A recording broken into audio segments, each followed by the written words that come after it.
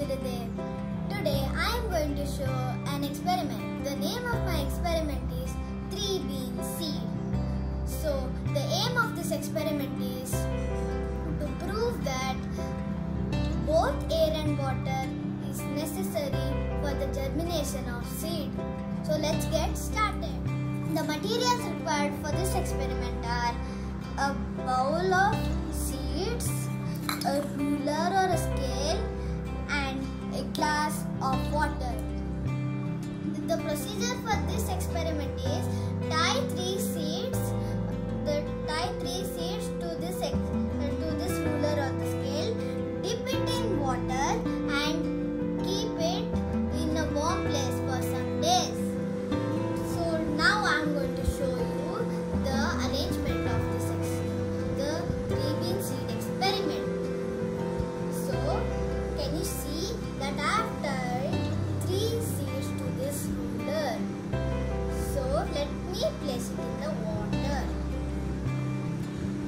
So now can you see seed A is completely immersed in the water, seed B is just at the water level, and seed C is completely outside of the water. Now I am going to keep this set up in a warm place for a few days.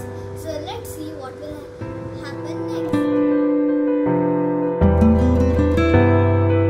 This is day number 1. We can see that the middle seed and the bottom seed have started germinating while the top seed is not germinating.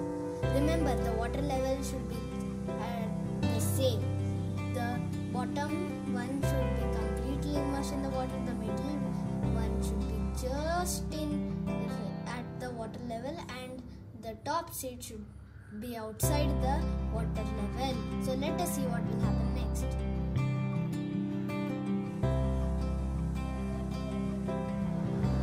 This is day 3.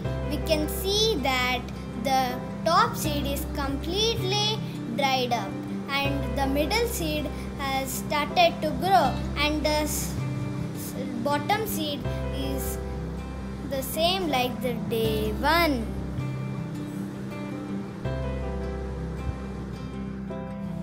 This is day 4. We can see the top seed has completely dried up, the middle seed is growing further and has developed roots, and the bottom seed is stopped germinating. This is the final day. We can see that the top seed is dried up, the middle seed has grown, and the bottom seed has completely stopped germinating.